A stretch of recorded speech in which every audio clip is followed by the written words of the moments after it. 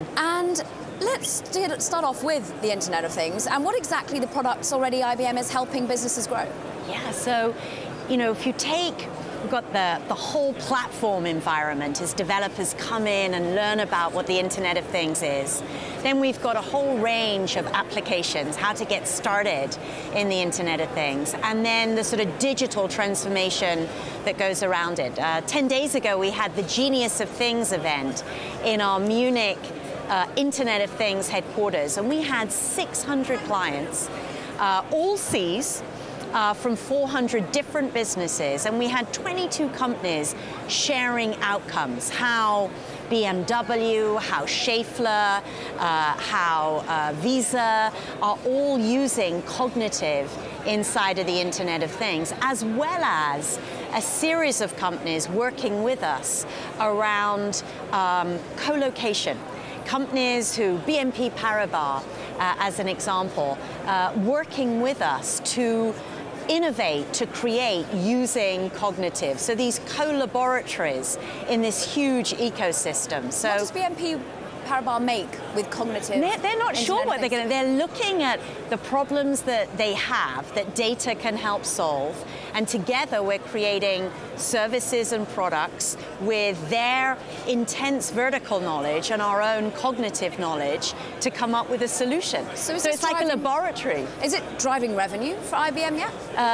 The Internet of Things, most definitely. The Paribas example is very new, and we announced it at the Internet of Things, but most definitely we have 6,000 billing clients, either through the platform, the applications, or the digital transformation. So it's at a real inflection point.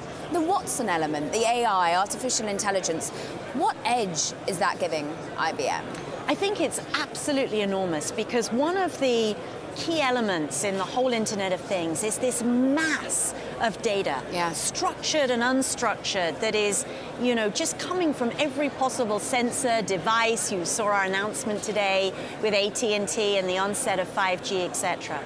Watson is able to not only process all of that data, structured and unstructured, but very, very quickly, in natural language, share correlations and patterns that you would just not be able to see.